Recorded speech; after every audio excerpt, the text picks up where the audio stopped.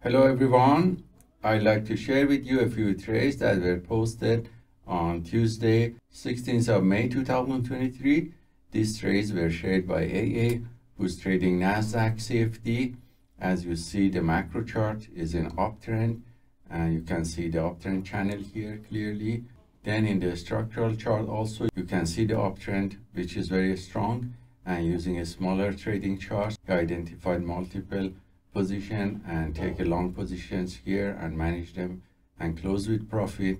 Again, after another pullback, you see that still the uptrend in macro and structural charts are valid. So again, using a smaller time frame, I identified several more long positions and entered and managed them with profit. And you can see the result of the day here, which was positive. Thank you, AA, for sharing your trades with us. The next trade was shared by Castro, or Global Instructor, who's trading Dow Jones Industrial Average in form of CFD. As you see, the 30-minute macro chart was in sideways, but it broke down, and this started a downtrend channel. And we can see the downtrend channel here better using a 5-minute trading chart, and the area that he entered and trailed that and is close to reaching the target here. Thank you, Castro, for sharing your trades with us. The next few trades were shared by Jan, our Global Instructor, who's trading Nasdaq futures. The macro charts are showing the sideways and its wide range expanding sideways, but after testing a dynamic resistance, the price started to go down, and this downtrend channel was taken with sell short positions.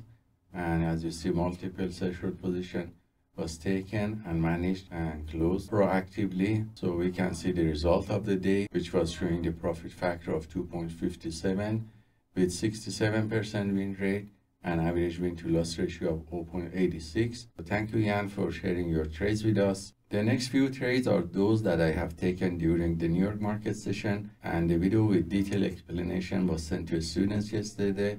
So I'm going to replay the video here for you. Hello everyone. I'd like to share with you my trades taken on Tuesday, 16th of May 2023. These trades were taken on Nasdaq and Russell futures, and as you see, the market during the Globex time was fluctuating around the previous day high and close and value area low of previous session. And when the New York market session opened at 9:30, the price went down and tested this area in here that we had previously resistance and support here, point of control of yesterday in fact, and then the price got rejected and the buyers came back. There were several news at 8:30, and also at 10 o'clock we had ECB president speech and also FOMC member speech.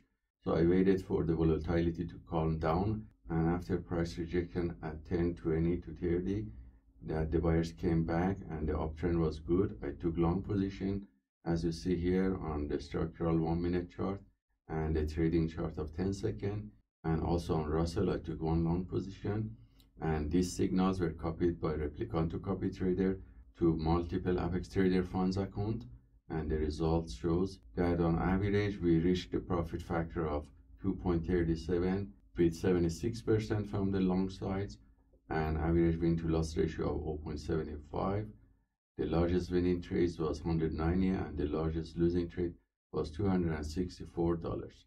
So hope this trade taken by the PAAT system with order flow confirmation is useful for you, and let us know if you have any questions. Have a wonderful day.